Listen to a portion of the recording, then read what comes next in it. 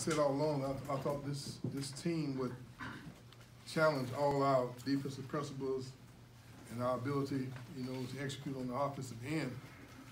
The first half, we kind of, I think we got the best of them in the first half. We got some shots to fall, and we moved the ball, and our defense was a lot sharper. The second half, they made some adjustments. They moved the ball a little better, and they just shot a phenomenal percentage from the perimeter, and that's what they do. That's their strength. They got 4 or 5 guys that are capable of knocking those threes down, and it seemed as though, regardless of what we did, we just couldn't get close enough to them to contain them. And on the offensive end, I thought we had great looks, but we just couldn't seem to get them to fall. But our effort was good. From a defensive standpoint, we just were not quite good enough to cause them to miss. In the last 6 or 7 minutes, though, I thought our defense tightened up a little. I thought they maybe became a little more cautious, a little more patient, and we were able to get some deflections and steals, and we made some plays down the stretch there, and they able to pull a victory out against a very, very good basketball team. Questions, please?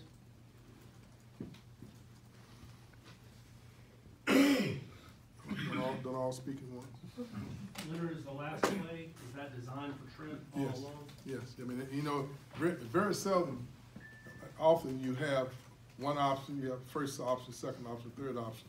But we wanted him to take get a flat ball screen and try to get the ball to the basket, put pressure on the defense. Trent scored 3,000 points in high school, and he's very comfortable once he gets into the lane. That probably his strength. He's a great finisher. And he also is an excellent free throw shooter, so we thought they'd put the ball in his hands. And if he got clogged up, we had PJ and MJ, spotted up different spots of the floor for him to look at Terrence Crass and the boards. But he got in the lane.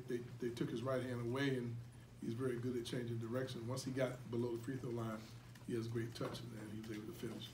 That's obviously not the first time he's made a big shot for you down the stretch. Even though I don't think he'd scored in the half until then, what is it about him down the stretch where he can come through like that? He's an unselfish player, and he impacts the game in a lot of ways, even if he's not scoring.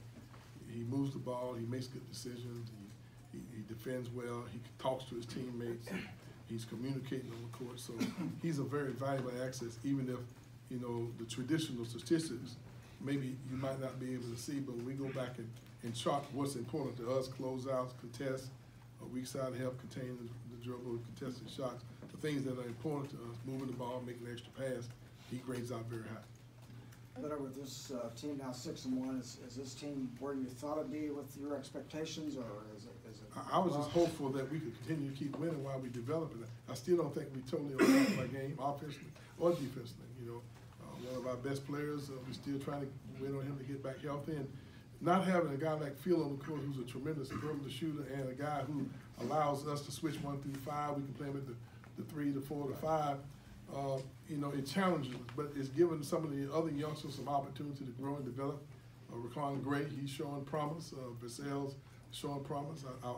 Even though when I look at Anthony Polite, he doesn't have great stats, but I thought his effort and his defense was important, and the residual effect of quality of depth like that fatigues people, and you never know exactly how much that means to you down the stretch of the game when those guys are going in and really, really playing with a tremendous amount of effort. They might not have great stats, but their contribution is valuable to you. Just with their effort, running the floor, fighting hard, communicating, those things are important to us. Now, as those guys gain more experience, David Nichols, he was huge tonight. His defense was good. He took charge when he went to the game. He moved the ball. He gave us great leadership, and he's growing up. So we still are in the development mode. I just hope we continue to keep growing, keep winning while we're still growing and developing. I think we got a long ways to go offensively and defensively. We're still not quite where we need to be. That's twice in the last week. They've been up against the ropes really in the final minutes and rallied to win.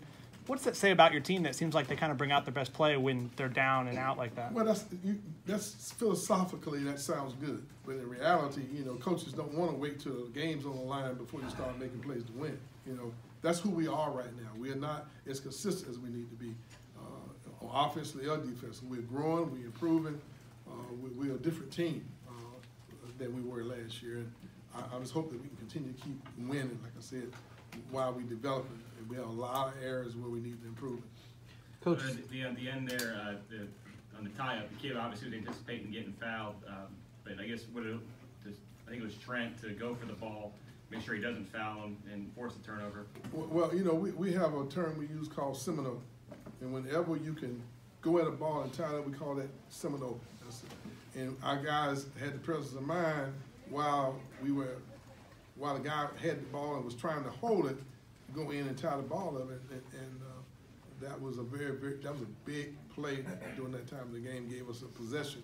It gave us a chance to win the game. Through 7 games, is there anything that surprised you about this team, Coach? Well, I'm surprised that our defense is not a little better, to be honest with you. And as much as we worked on our offense, for instance, the first half, I thought we moved the ball very, very well. I think we had something like maybe 125, 30 passes that we made. We were able to move the ball. The second half, we came back out. I thought the ball stuck a little bit, not from a selfish standpoint. We just didn't seem to have that same pop, that same movement. And against really good basketball teams, what's going to happen is what happened tonight. You know, you got to be consistent with that. I'm a little disappointed about that. And, you know, right now it's not even. I can't start trying to evaluate where we are because I realistically, I just know we're still a work in progress. We just got hope. We're just thankful that we continue to keep winning when we're still trying to bring it together. I'm still trying to figure out my rotation. You know, who performs in certain situations, and I'm going with a feel. You know, I would like to have played Devin Vassell more because he's really finding ways to contribute. But in a critical game like that, I kind of went with my most experienced guys. And you know, you say, well, PJ and MJ are experienced, but not really. You know, they this is their, you know, they still coming around. You know, this is Raquan Gray. I really, he's kind of exceeding my expectations.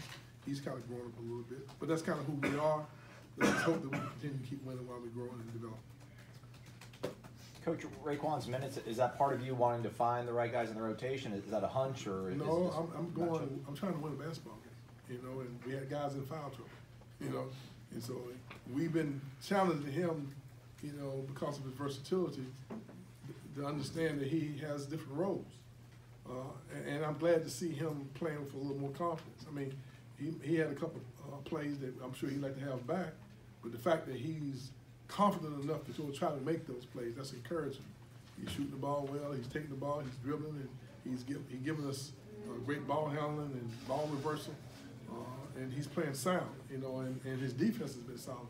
So I'm pleased to see him make those progress, but in a close game like this, you have very little room for error, and I'm appreciative that they made a few mistakes and missed some big free throws down the stretch that maybe could have put the game out, but they missed some free throws that normally they probably would make. Take a last question if we could, please. David Nichols has really struggled to start his FSU career, but he's been coming on slowly, and tonight he had his best game as a Seminole. What are you seeing from him? I'm sorry, ma'am. I'm sorry. David Nichols had his best career as a Seminole tonight, best game as a Seminole. What are you seeing from him? Well, I don't think y'all seen his best play. I mean, he's just starting to show what he's capable of doing. It's not easy for a guy who have played in another system for 3 years and come in the position, the point guard position, that you need to be able to give leadership, you need to be able to make plays. It's not an easy position for him to be in. But it says an awful lot about him, his confidence, his intelligence, the command, the respect of his teammates, and also go into the game and have the confidence to make big plays when the game's on the line like that. So, you know, I think that he played well tonight, but I think that you're going to see him continue to keep growing as we go through the year. Thank you very much.